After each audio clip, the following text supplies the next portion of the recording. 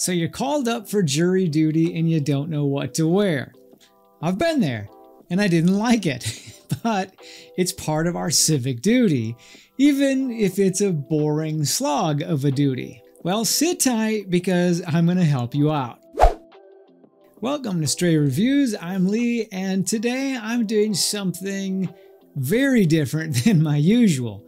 I'm bringing some style to the video because somehow I found myself in a challenge with 3 other great channels to just kind of see who can pull off a particular look the best. Now, these other channels are Jordan from Boots, Jeans, and the Odd Watch, Patrick from Rocky Mountain Style, and Tech from Bootlosophy, and then throw myself in there in the challenge. Now, the rules of this challenge are simple.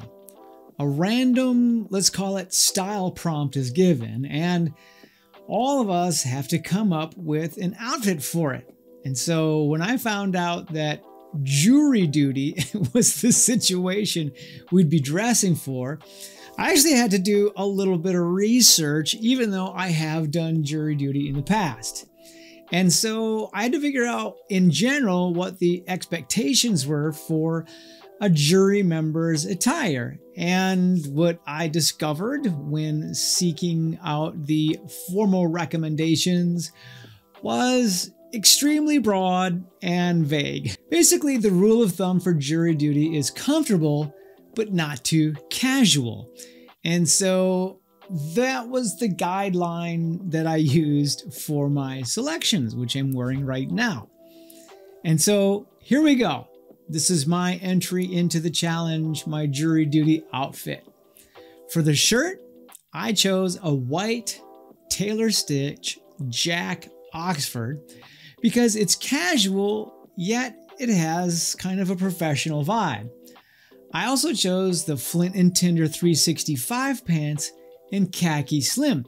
These are comfortable like jeans, but they're not as casual. For shoes for this challenge, I went with the Beckett Simonon Fuentes loafer in brown pull-up leather. I kind of feel like these would be slightly dressier than a pair of casual boots, while still being comfortable. To top the outfit off, I went with the Wills stretch wool blazer, as you see here in navy blue. I felt like the combination of these pieces struck a great casual professionalism that would allow me to be comfortable in a long trial while still maintaining an appearance that wouldn't put me at risk for contempt of court. So that's all I've got for this short video.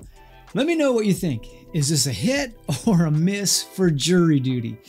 And then I want you to head over to the other 3 channels, and I'll leave a link in the description below, and check out what they chose. Then come back here and let me know who you thought made the best choices. And I'll leave links to the outfit as well that I'm wearing in the description below. Also, if you enjoy this kind of content, then I want to invite you to subscribe to the channel because I actually do have loads of great reviews on the way. And if you want to see the full review of this blazer, then you can check it out over here. Thanks for watching, and I'll see you over in the next video.